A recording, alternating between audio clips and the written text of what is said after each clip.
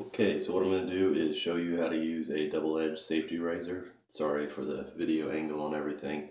So the keys that you're going to need is a mug and a shaving brush for the shaving soap and a double-edged safety razor. Alright, so the first thing I do is I'll get warm to hot water, not boiling hot water. I have my shaving puck in there. Fill it up, and then put my shaving brush under some water too, and just let that soak in there. So I'll usually do that, so I just let it sit in here and let it soak. I'll usually do that while I brush my teeth and stuff, but instead of that, what I'll do is actually talk through some things. So there's different types of shaving creams and soap you can use. So I have a shaving soap puck, which I like the best. There's shave butter that people make that you actually just wet your face and you rub on your face, and then you rub it into your face. I don't like that as much. And then there's shave cream, which you can actually, instead of doing what I'll show you with the safe soap, is actually just put this on your brush and swirl it up. I have not tried something like that before. Alright, usually you want to do this after you've showered so that this is soft or your face is washed or whatever. Next thing is you want to make sure that I typically every 3 times will change the razor inside of here. Just depends on how often you want to do it. They're pretty cheap, so you can do it quite often. What you'll do is you open it up, spin it on the bottom, take out the blade. Usually you'll have something wrapped in, or it'll have some sort of wax wrapping around it. So you take that out, drop that in. I don't think there's a specific way that it goes, and then tighten it down. It's a butterfly style. And then what I do is I'll take this one, put it back in the plastic that the new one came in, and throw that away so nobody gets cut. One of the couple of things that we're going to talk about during the shaving is angle and what you do with it. So there's 2 sides to each one of these razors. Obviously it's double-edged. The key that you're going to want to know is that you want to do it light. So I'm sure with your regular razors you're used to kind of pushing down. You don't want to do that because that one of 2 things. It'll give you a bad shave, because what happens is when you push it down you're actually creating a valley in the skin, so it's not going flat against it. The other thing you want to do is actually go at an angle. So if you went straight on, what that's going to do is actually give you razor burn. You want to do it light and at an angle. Depends on the angle for what you want. Typically if you just rest it, this top part, against your skin, it works just fine, but you want to practice with it. So with this, it does take a little bit of learning. So you see the old videos of people with the paper, toilet paper on their face because they've nicked their skin. Typically that's what happens with these or a safety razor. So it takes practice. One thing that I was told to do that worked well is like find a place on your skin or your hands to practice with it so you can kind of get the feel for it. But it does take a little practice. So what I would recommend doing is learning in certain parts and then adding them. So for example, learn from just going down the side here for a little bit and then switch to your other razor. And then wherever you get more comfortable, and then do the last part at the end. It's got enough weight on it that you just rest it on there as you go down. So you just put it on there and go, and you want to go a little at a time. And I'll show you this when I actually start shaving, but since we're letting the soap and the brush warm up, talking through this right now. So you'll do that. Another thing that's good to do is give it a couple of days of growth on your beard so you know where all the grain is growing. Typically people think, oh, it all grows straight down, but that's not true. In my case, the sides grow straight down. These typically kind of grow out to the side. And then right here is where it starts going almost to the side, and then down here it's completely sideways, but on this side it actually grows straight down. So get to know your face and your skin and your the way your hair grows. So that's about enough time for the shaving brush and everything to get wet and soak up some of the heat and stuff. So once you do that, dump out pretty much all the water. You want to leave just a little bit left. And this thing's going to be soaking wet. You see how much water came down? just flick it lightly, just a little bit so that it's not dripping water. And when you do this, it's kind of an art form. So what you want to do is push it down enough that there's a little bit of friction, but don't push it all the way down, because what you're going to do is break these or get them in a big tangled mess. So you do that, and you just want a bowl that's big enough that you can keep going around and around, and you want to bump it up against the sides. And it takes about 30 seconds for it to really get lathered up. Some people are really good at this. I'm not as great. And sometimes if it doesn't look like it's lathering, you can add just a little bit more warm water on there to help the lather out. You don't want too much water or else it'll get soapy. But you do it kind of quickly, and you just go around and around. There's different types, so this is just your regular, like, I guess, plastic or glass bowl. There's ceramic ones, there's all different types. So what you want to do is just get a good lather going, like I said, about 30 seconds. Enough that you can kind of see it on there. You can see it's starting to build up in my bowl. Some people will do it on their face. I don't know how they do that. I like to get it going in here. So once you've done that, when you're first practicing, what's a good idea is just do a little bit of your face at a time, so that way it doesn't dry out. But you want to go, again, you don't want to push all the way down. You want to just kind of enough that you're working it into your hairs, and that you're not pushing too hard. So a good idea to do is, or what you should do is circles. It's not up and down. What you want to do is actually get it inside the fiber of the hairs and loosen those up. So what this is doing is just getting all around there and kind of removing some dead skin too. And I'll just do one side of my face while we're talking through it so it doesn't dry out. Another thing you don't want to do is get too high amount of this stuff on your face, because it's actually going to clog up your razor quicker. So that's good right there.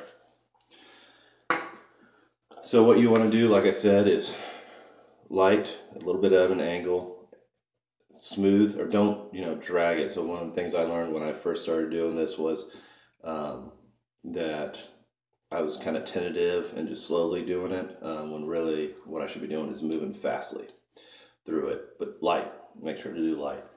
Now when you get your line right here, the first thing that you want to do is, you see people pull their skin back, especially when they do a straight razor shave. You don't want to do that to start with here, because if you do that, you're actually going to bend your hairline here, and then when you go back, it's going to look weird. So just start it wherever you want to start it, and just fast and light, like I said. Go a little bit. Now you don't have to, and what I've been playing with lately is trying to straighten out my face and doing like I do with my straight razor, like that, because it only makes sense. The flatter it is, the more you're going to get. So go a little bit, and you'll start to see there will be, gunk and stuff inside of there. And once you start seeing it gunk up, just switch around and move on to the next side. And then you get a feel for, how long you've gone. Just wash that out. Keep the hot water going. You want to wash all that gunk straight out, because otherwise you're still not going to get a shave going. And again, just keep going and going.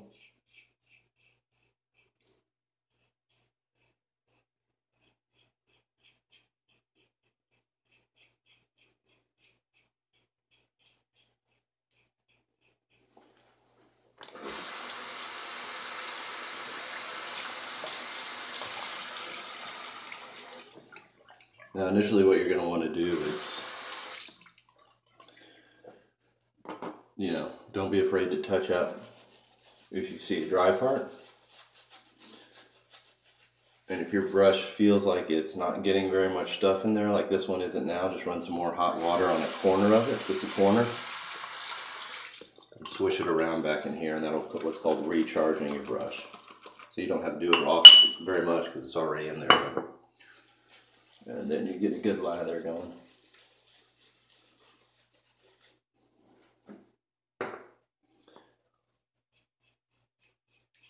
And see, it's not one long stroke. You're not even supposed to do that with regular razors, but advertising shows you're supposed to. Just short little strokes.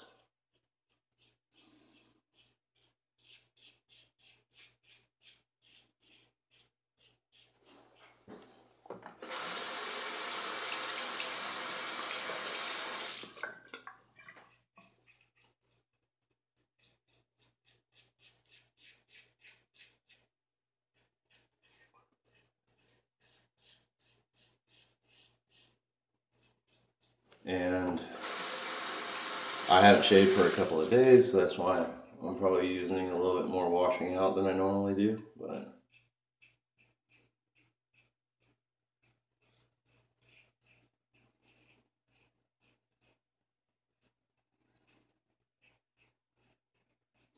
and so you see, like, I've gotten to where I'm so practiced at this that once I go down, I can actually go sideways on some of these parts without putting on new stuff. I wouldn't recommend that. I don't think it's probably even a good idea for me to do.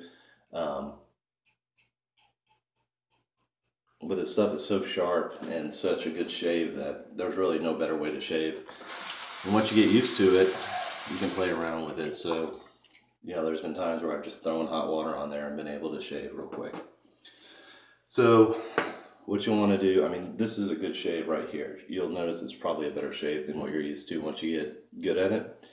So some people will go sideways then, like lather back up and go sideways, and then go against the grain. What I found for me that works is I just go down, relather, go back up. I don't do the sideways. Probably could if I wanted to, but I think it does it well enough. So to go against the grain,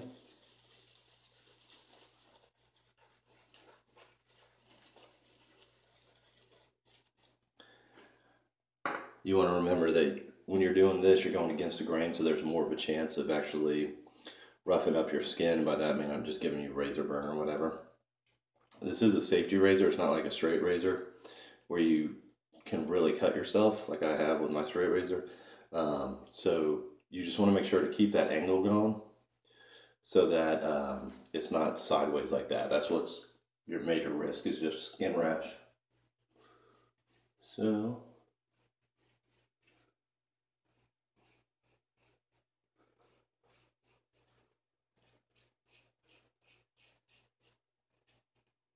you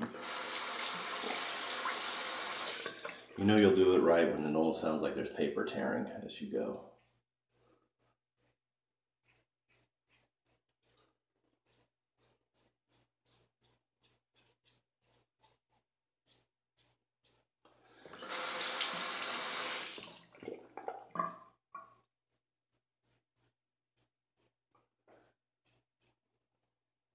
Okay.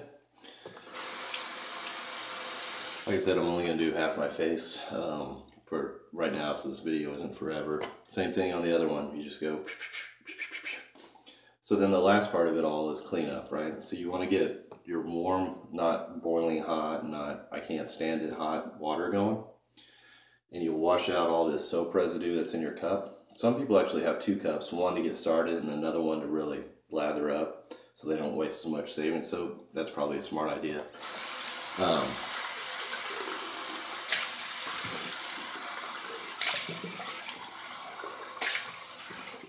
So you just kind of wash it out so there's not all that sudsy stuff. If you do have a bowl with a lid, you want to leave that lid off until it dries out so you don't get mold. Now your brush still has a lot of stuff on it, right? So here's an important part too, is you want to keep that water hot and going and just wash it off. But like a paintbrush, it seems like when you're doing it, there's no paint left, but once you go to wash it out, there's just tons of it. Same story here. So I'll start washing this off a little bit.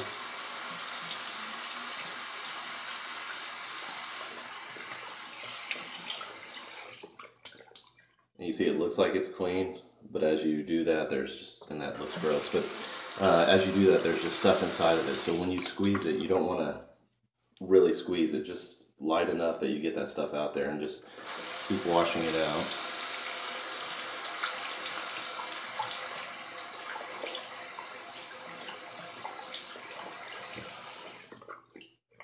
So now you do that and there's no none going out. But like I said, don't squeeze down on it, just real light. And then after that, this is pretty wet, so you want to cover like that so you don't get stuff all over your mirror, and just flick it a couple times to help the drying process. Now it's not completely dry. What you want to do is hang it upside down. So if you don't have a stand, they're pretty cheap to get them anywhere. So my stand that holds both of them, I got it from Amazon for like 10 bucks. So all you do is put that here, so set it in there for it to dry out upside down. Now this, what I like to do with a razor is I will actually wash it out just to make sure there's nothing in there, and then I'll take a towel and wipe off the top so there's no residue in there, just because I'm that way. And then you just put it, you know, on the other side here, and that's what holds it. So it's pretty easy to, once you get the hang of it, to learn how to do a straight razor. Feels 100 times better than anything else. So what you can do is when you wash the rest of the soap off your face, you may feel there's a piece or two that you missed. Once you're good enough, you can just, with that hot water afterwards, you just run it and get that area. Me, I did it quick, and I don't think I've got any parts that I'm going to go back and do once I start wiping this stuff off my face. Now, because it's a closer shave than what you're normally used to, it's important to, you know, I have this aftershave and bump preventer. Shea Moisture Tea Tree Aftershave Herbal Elixir. I get it from like Walgreens, and I put that on, and then I wash with cold water, close up the pores, and then I'll just put on some like face lotion, because what you're used to shaving with is not taking on too much of the dead skin off. That's why it's not as close of a shave, but you really want to take care of your face. So I hope this all makes sense, and if you have any questions, I guess let me know. Bye.